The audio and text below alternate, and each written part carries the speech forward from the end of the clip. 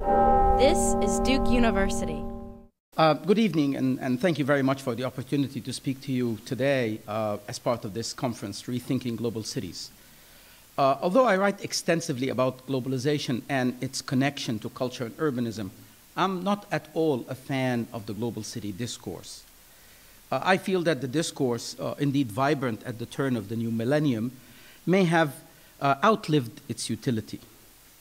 When Erdag and Miriam invited me to speak to you several months ago, I was on sabbatical, as I still am. It's my first sabbatical in 10 years. At that time in Hong Kong, mainly working also on another book in which South Asian examples or case studies were essential. I was going to present to you today my research on how globalization may have impacted the traditional settlements of the global South, particularly those of the Middle East and South Asia. But the events in Hong Kong at that time made me rethink my talk and possibly even my entire notion of the global. You see, Hong Kong at the time, a city that many actually consider a global city, was going through its own uprising, mainly against the real or perceived hegemony of Beijing, and the threat that further integration with mainland China, would result in the loss of relative freedoms that its citizens enjoy. It was, in a sense, a discourse about citizenship in city-states or in special economic zones in this new age of globalization. Having witnessed some of the first protests and the reaction of the police to them, I could not help but be excited about the emergence of a new social movement, symbolized by what some of my students that I got exposed to at Hong Kong University called the Yellow Umbrella Movement.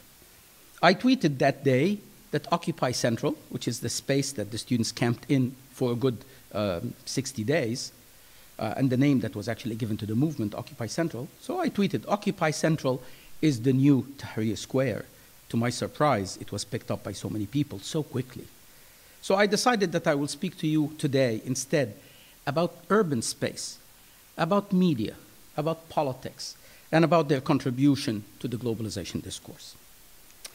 When the so-called Arab Spring started almost 4 years ago now, earlier in Tahrir Square, and of course before that in Tunisia, Tahrir Square became a household name around the globe. When media outlets like CNN and Bloomberg and BBC approached the usual talking heads, they had very little to say, in fact, about urban space. All they could talk about is basically the politics of US-Egyptian relations. Architectural urban historians like myself suddenly became useful to these cable channels. To my surprise, I made one appearance in CNN, which resulted in 7 appearances the next day in all of the other channels. Mind you, that never happens to an architectural historian, but it just happened to me.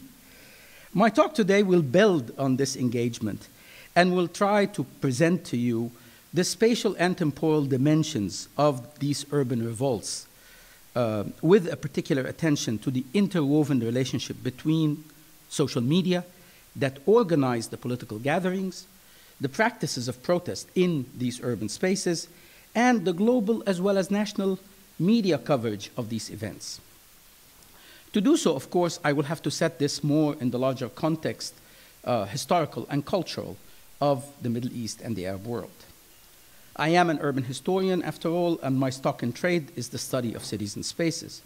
So I will interrogate the spaces of these uprisings with a focus on Tahrir Square in Cairo, which has come to symbolize what some have actually called the spaces of liberation. In your description of the Rethinking Global Cities project, you ask a number of interesting questions, like, what factors determine the cultural economy of cities as they become global nodes in transnational networks? How do events brand the city as global, and what describes the human experiences of it?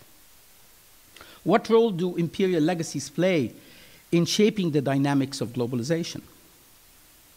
Now, I cannot promise that I will answer any of these questions at all, but I will at least give you some things to think about in relationship to them. Let me start with a little anecdote. If you do not know, the word Tahrir in Arabic means liberation. My book, Cairo, Histories of a City, that Miriam talked about, was released by Harvard University Press in 2011, in January. Of course, as you know, a book takes about a year or so to actually be in press. So it was submitted at the end of 2009. In it, I made the case that Tahrir Square is a space that has not earned its name. I asked, Tahrir from what? Liberation from what? Then the uprising happened. And my editor at Harvard completely freaked out. She contacted me right away and asked me to write a postscript to elaborate on the history of the square. I did. I didn't take back what I said, because what I said actually applied at the time that I submitted the manuscript. They put it on their press homepage for several weeks. The New York Times picked it up and published it as an op-ed, as a full-page op-ed piece during the events that were still going on at Tahrir Square. Needless to say, the impact on the sales of my book, written mainly for an academic audience, was completely astounding. I don't think I'll ever write a book that will sell as much.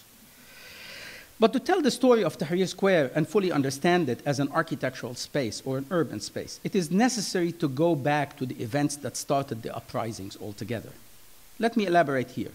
Perhaps no one could have ever anticipated that these uprisings, particularly in the Arab world, which began when a common street vendor decided to emulate himself in a small town in Tunisia to protest what he felt was bad treatment, if you will, by the authorities. Of course, this very specific incident resulted in the Tunisian uprising and ultimately the overthrow of President Ben Ali in Tunisia. Egypt, at that time, I would argue, was totally unaware of what was going on in Tunisia. However, many Egyptians, possibly feeling, if you will, how can a small nation like Tunisia, whose entire population fits in one district in Cairo, be able to overthrow their dictator, and Egyptians can't? So, to protest the brutality of their own police, Egyptians decided to engage in a demonstration in fact, a day that the government had declared long ago as a national holiday and called it Police Day. To ground the uprising, which spread from square to square in Cairo and from city to city in Egypt, I think it is necessary to deconstruct the symbolic significance of these spaces where the uprisings have unfolded and to map out the chronology and the geography of the protests. Inherent in each of these spaces is a particular architectural history and a social geography that allows us to better understand the city and the events that occurred in it. The emergence of Tahrir Square as a focal point for the revolt is a testament to how place and history come together in unexpected ways. Images of the square were, I'm sure, as you know, extensively aired during the broadcast coverage of these uprisings and have forever been ingrained in the minds of people all over the world. These images capture a number of buildings that not only narrate the history of modern Cairo, but also offer us insights into the contradictions of modern Egyptian history as it encountered colonialism, modernism, pan-Arabism, socialism, and today, neoliberalism.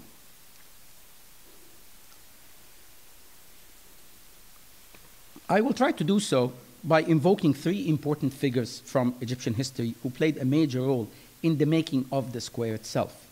Hence, they become the three main characters in our story. Khedive Ismail in the mid-19th century, whom you see on your left. King Farouk, who was in fact the last presiding king over Egypt as a kingdom. And Gamal Abdel Nasser, who turned Egypt into a republic 60 years ago. Tahrir Square is not really a single square. It is actually three different connected spaces forming a major traffic hub. The buildings that formed the square were indeed more expressive of Egypt's contemporary secular history and not the religious imaginary of the Islamists who ultimately took over the protests and then the country altogether between July 2012 to July 2013. I want to point to these buildings very specifically because I'll return to some of them. In fact, you start here with the Egyptian Museum. There are a number of commercial buildings, some of which were also residential back in the 1920s, 30s, and 40s.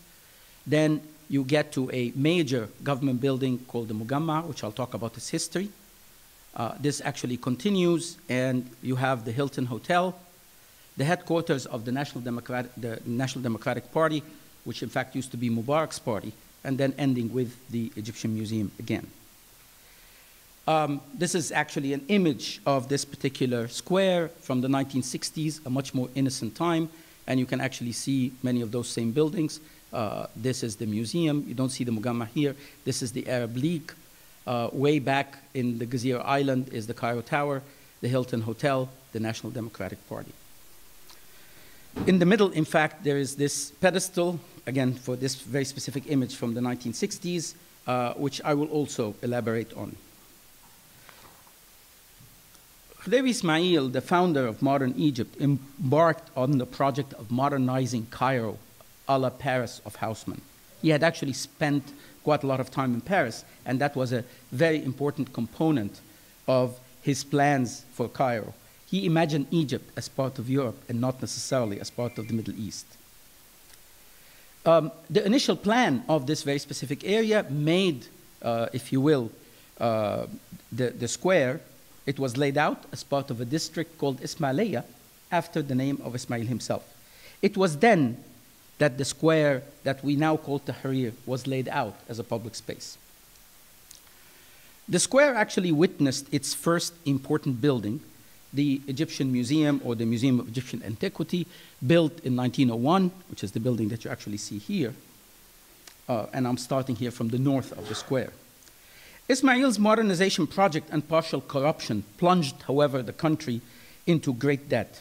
He was the first ruler of modern Egypt to be removed from power, not by his people, like Mubarak was, but in fact by foreign bankers who had lent him money to build the Suez Canal and then convinced their nations to intervene on their behalf. What followed was the British occupation or colonization of Egypt in 1882, which actually lasted for almost 70 years.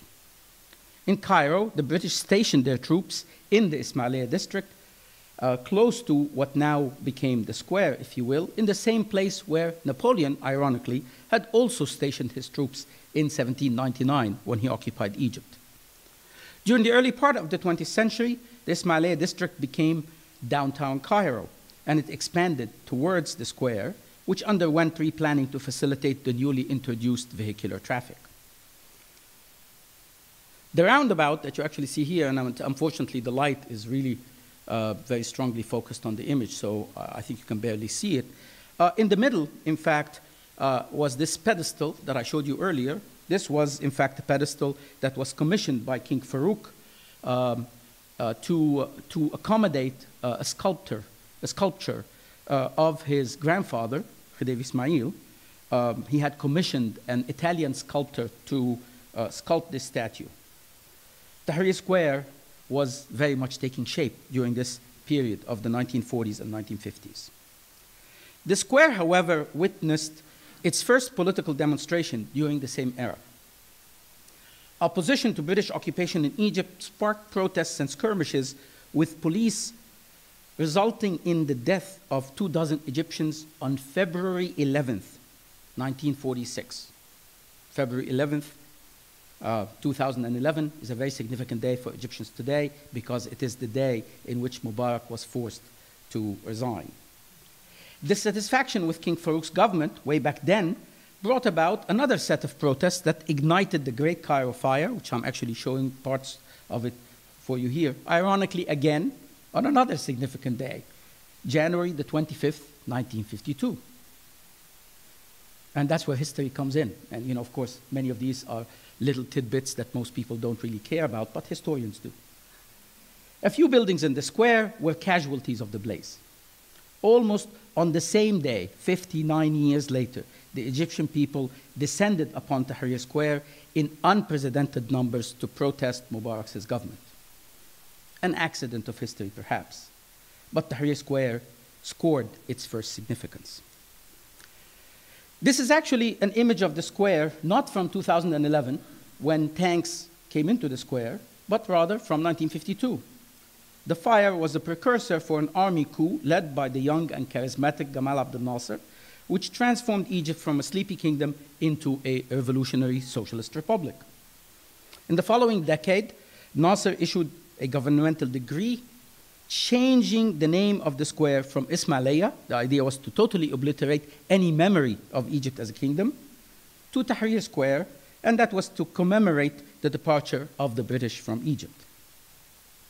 Tahrir Square was thus given its current name. In the late 1950s, the Mugamma was built. This was a curved government complex overlooking the square with a bulky Soviet-like appearance located in the southern edge of the square. It has long been a symbol of the monumental Egyptian bureaucracy for the past 6 or 7 decades. No wonder that it was actually designed by an architect who studied in Russia and was in fact built with the support of the former Soviet Union. It stands architecturally as a witness to Egypt's socialist history. No Cairean could have ever avoided a trip to this building in their lifetime. I had to go to it many, many times, even though I have always been an American citizen, but to maintain my Egyptian nationality, I had to go there many times. As the government units that are housed in it cover everything. They issue birth certificates, passports, taxes, whatever you want. East of the square is another important building, the Arab League. It is, again, an organization, sort of the United Nations of the Arab world, designed in this case by an Egyptian architect in an Arab Islamic style. It was built a bit earlier in that decade, same decade, early 1950s, during a time of rising Arab nationalism. Next to it was the Hilton Hotel. It's still there, but it's no longer called the Hilton Hotel. It was built in 1961, ironically at the time or at the height of Egypt's socialist drive, on the site of the former English barracks, and was a major achievement that Nasser celebrated when he opened it because he saw it as Egypt's official entry into the international tourism industry. For that to happen, it had to be designed by a famous American architect, and it had to look like other Hilton hotels around the world, despite Nasser's socialist orientation. In fact, they issued several stamps commemorating it, as you can actually see from both of these stamps. It was something that Egyptians took quite a lot of pride in. It long served as the place that housed visiting Western dignitaries, politicians, journalists, and entertainment figures, and where major regional and international deals were made. A James Bond movie was actually filmed there as well. The hotel was under renovation to become the Ritz-Carlton when the Tahrir events brought all development projects in Cairo to a standstill, even until today. Next to that is another building, an important building. This was the modernist building that was designed initially to serve as Cairo municipality. It was first appropriated by the Nasser regime in the early 60s to serve as the headquarters of his Arab Socialist Union, the single party or the Politburo that governed Egypt as a police state for much of his rule. Mubarak's National Democratic Party would later replace the Arab Socialist Union, and the building simply took it over to serve its new masters. The building today now stands totally burned. Since the uprising, for 4 years it stood like that, almost as a symbol of the paralysis of the Egyptian political sphere. All buildings in the square played a role in the making of modern Egypt, as I attempted to show. They allow us a better understanding of how Egyptians relate to this public space. Many of them were no doubt aware of that history. In a twist of irony, the pedestal that I talked about, in which King Farouk had ordered the statue of his grandfather, Khedive Ismail, the statue actually arrived in Egypt on July 30th, 1952, 1 week after the 1952 coup or revolution. It was never placed, of course, on the pedestal. And today it is stored somewhere in a small park. Very few people see it. The symbolism of the empty pedestal, a remnant of Egypt's failed monarchy, was an extremely important landmark that Nasser wanted to leave there. So for people who actually witnessed Egypt in the 60s, this was always there as a reminder of this particular time. The pedestal was ultimately removed, in fact, during the construction of the Cairo metro, because its foundation stood in the way. Ironically, the square itself also changed name, but for a little while, because after the assassination of Anwar Sadat, it was called Anwar Sadat Square, but nobody remembers it as such. Only the metro station today is called Sadat Metro Station. I think to understand what happened in the square in the 18 days that resulted in the removal of Mubarak from power, it is necessary to look at the role that social media played in it. The actual events themselves have been the subject of extensive media coverage, and I will only get into the spatial aspect of that. The first part for the Egyptian uprising, and notice I resist calling it a revolution. We can talk about that later if you want. On January the 25th, was in fact, 2011, was a popular Facebook page launched by an Egyptian activist who worked for Google, and which had almost over 200,000 followers in early 2011. The page was dedicated to and named after the 27-year-old man, AlSayyad, who was beaten to death by the police for supposedly resisting arrest while he was at a cyber cafe in Alexandria a year earlier. The Facebook page offered Egyptians an interactive platform for documenting human rights violations, particularly police violations, making anti-government claims, and mobilizing support. As the subscribers to the page grew in numbers and interacted with other oppositional groups online, the Facebook page became an organizational hub for the uprising. In addition to the main online hub, which was the AlSayyad page, there was also Twitter, where activists used the hashtag January 25th to invite others to join in the conversation as well as to organize themselves.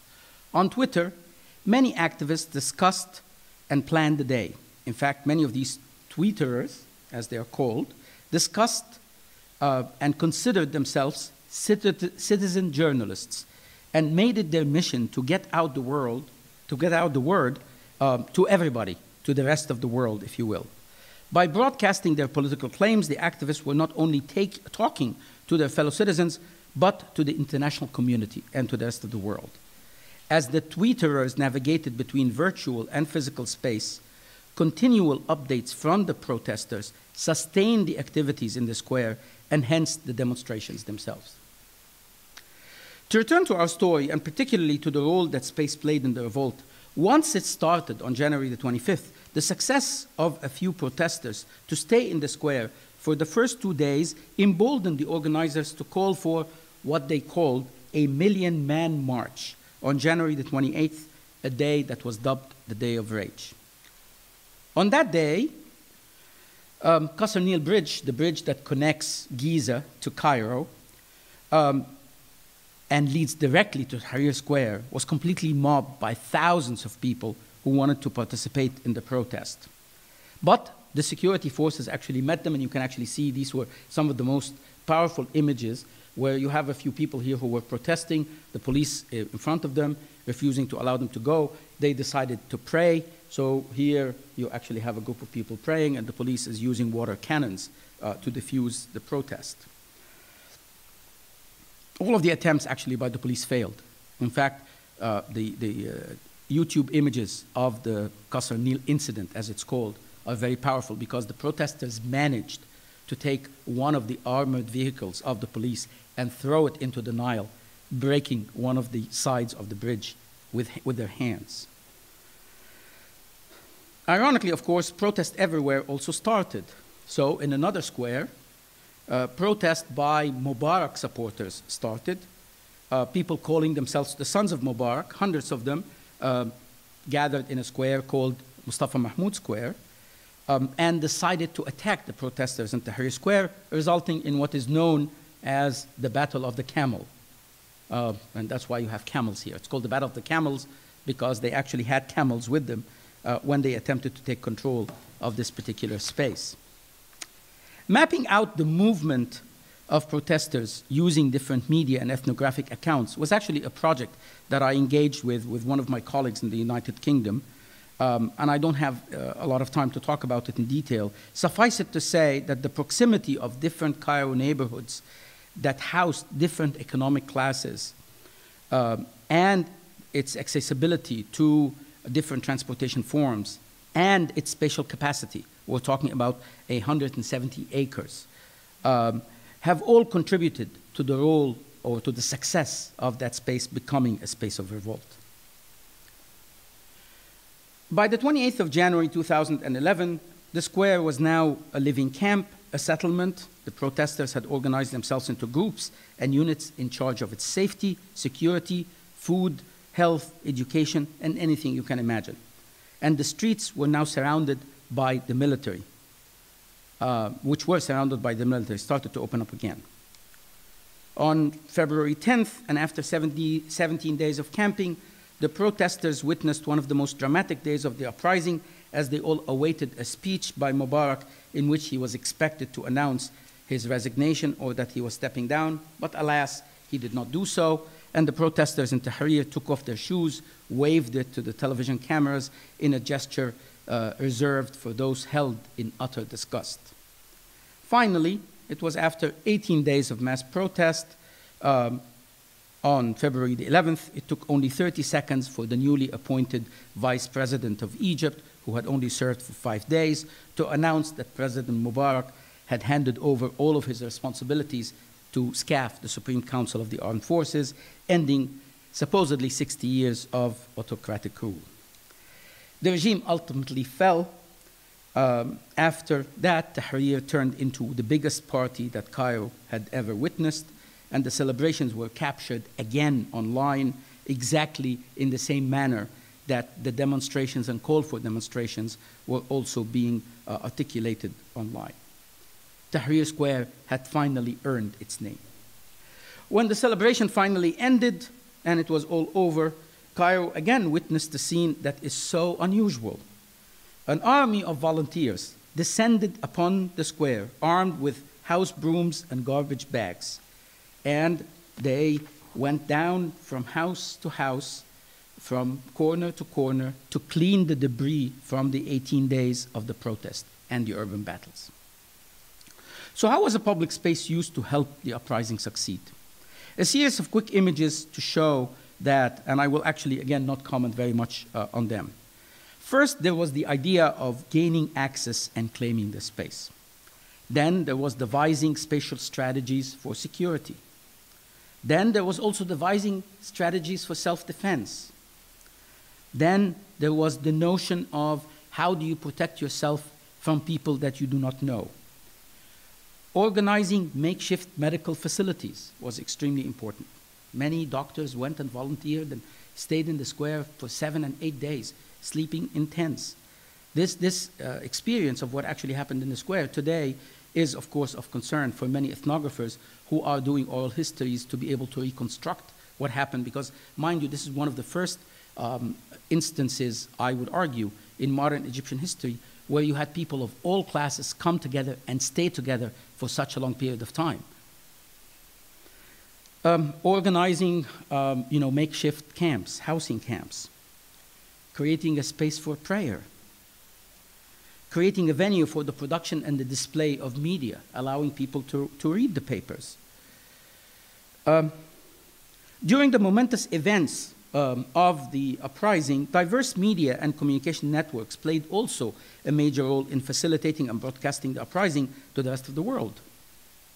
Traditional media like television, cable news, websites, social media outlets represented by Facebook, Twitter, YouTube, and other means of basic communication like cell phones, landlines, all played an important role, an altering role, if you will. As of today, there has been really few in-depth analysis exploring the cyclical, and I would argue a reciprocal relationship between social media, traditional media, and urban space in which the uprising came into being.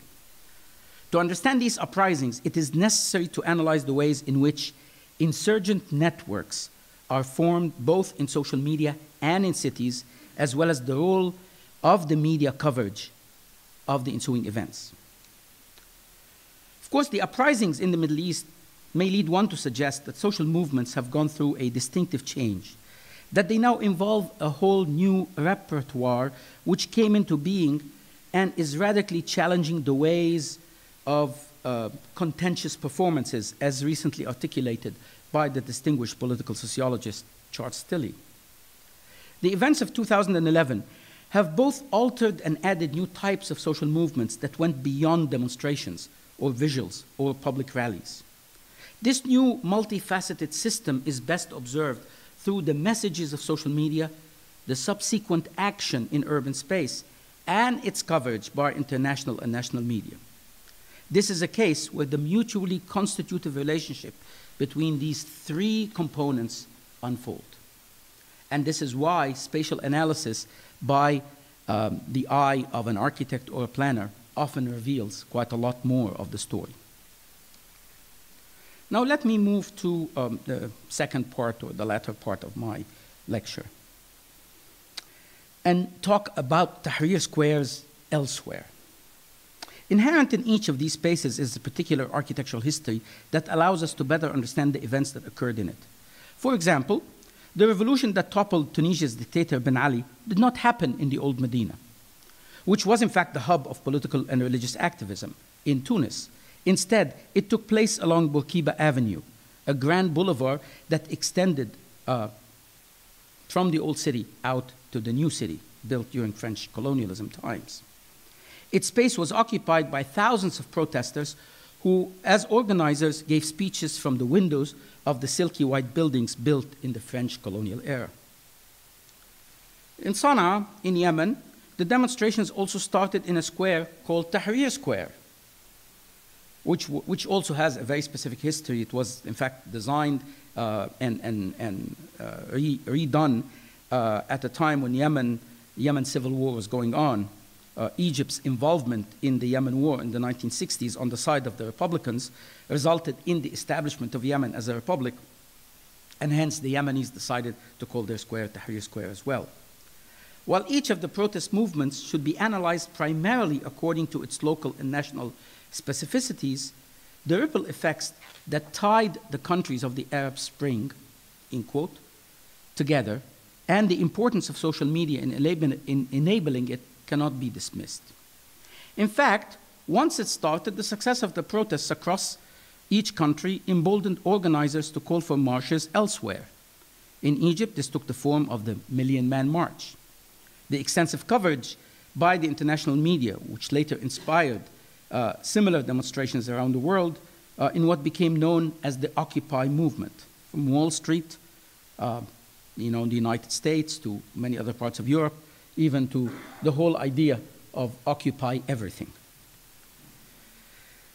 In the academy, a diverse body of work has emerged attempting to explain the spread of these occupy everything uprisings and their failures and minimal successes. Interpreting the social circumstances of the uprisings requires us to engage with the socio-political theories of authoritarianism, secularism, and fundamentalism on the one hand, and theories of space on the other. At many rallies, as this one, in fact, in Beirut, Lebanon, in 2012, protesters could be seen holding small smartphones in one hand and anti-state banners in the other.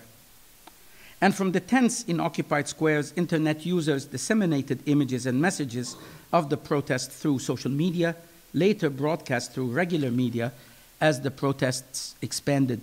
Claims made by social media and enacted in physical space in one city could generate a model of protest to be reenacted in another city, so on and so forth. This cycle also allowed for the emergence of collective enactments that expanded the ever larger number of people, culminating in the protests in places like Turkey, in Gezi Park, and in Brazil around the World Cup. Not too long ago, almost last summer. Indeed, by providing space for the enactment of protests, cities from Alexandria to Sana'a, from Cairo to Tripoli, played a decisive role in these global uprisings.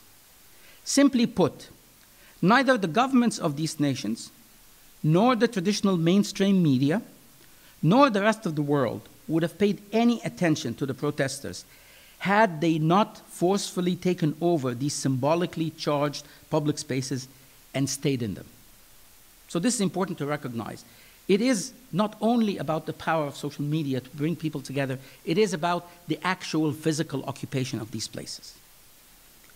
As the repertoire of protest was dramatically and immediately transmitted from one country to another, the urban tactics and the practices used in the demonstrations were at the same time being vividly transnationalized across the Arab world. In the end, the use of social media led to the direct political involvement of ordinary, apolitical citizens in countries where such involvement had rarely existed. I would argue that this is the most important outcome of all of these demonstrations, despite the fact that very little political change seemed to have occurred as of now. One of the most important outcomes of the uprising has not only been the deconstruction of the old media regime, but also the emergence of this new form of mass movement in urban space.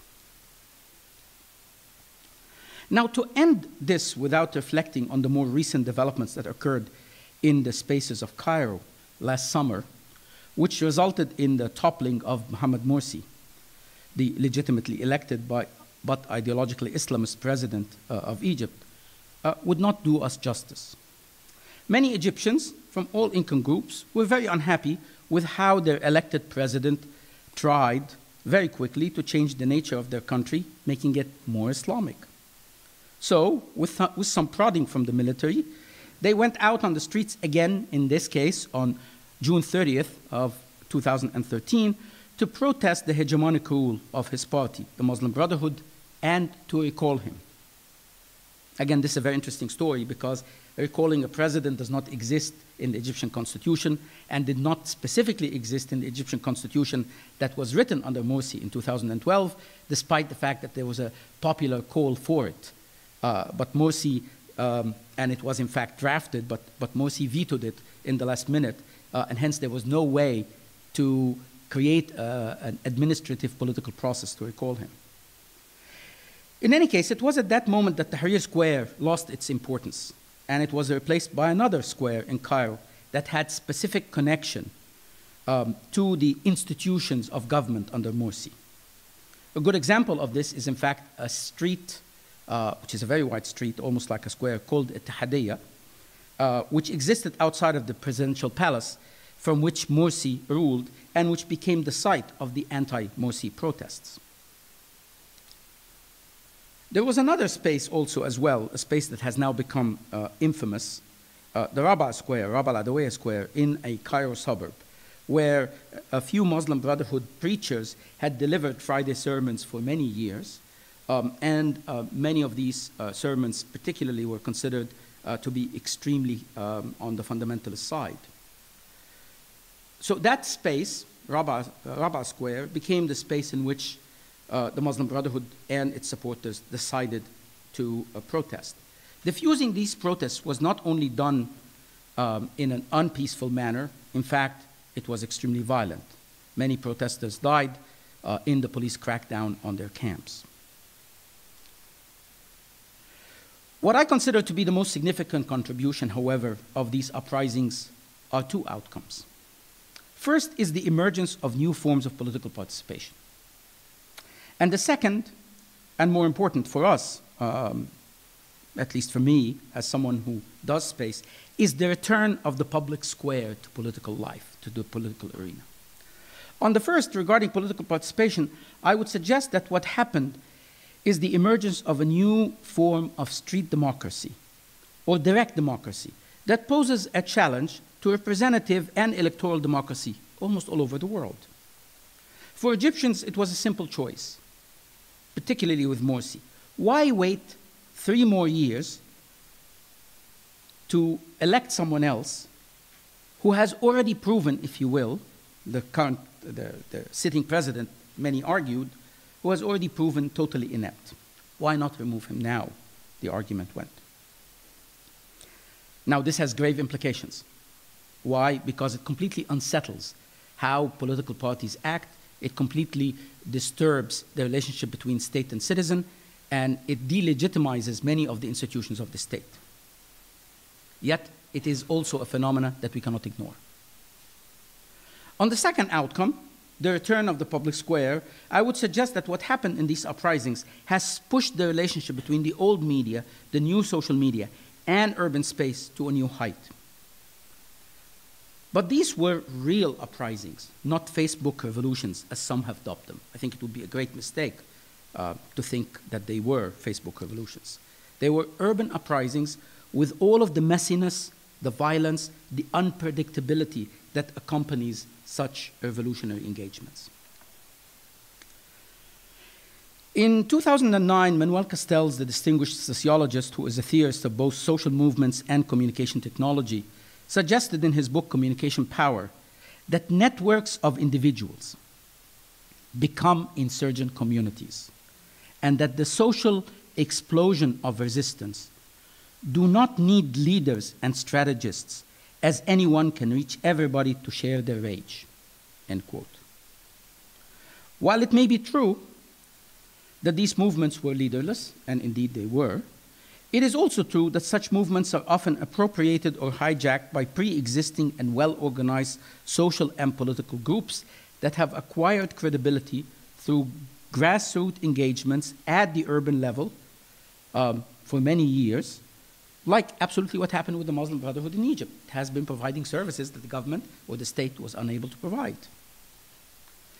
These new spatial arrangements articulated in the cities of the uprisings have brought back the urban question, as Castells envisioned it some 30 years ago, underscoring the need to study the new urban qualities that influence the grievances of insurgent citizens. We need to look at this new urban dynamic that results from social media's impact on urban space. One of the most important outcomes of these movements has been the return of politics to the public sphere and the return of the square as the place for it.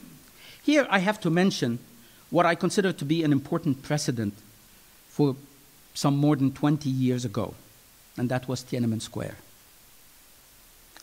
The geographer and media theorist Mackenzie Wark argued in his appropriately titled book, Virtual Geography, published 20 years ago, that the media coverage of certain events often define the events themselves and brings them into being.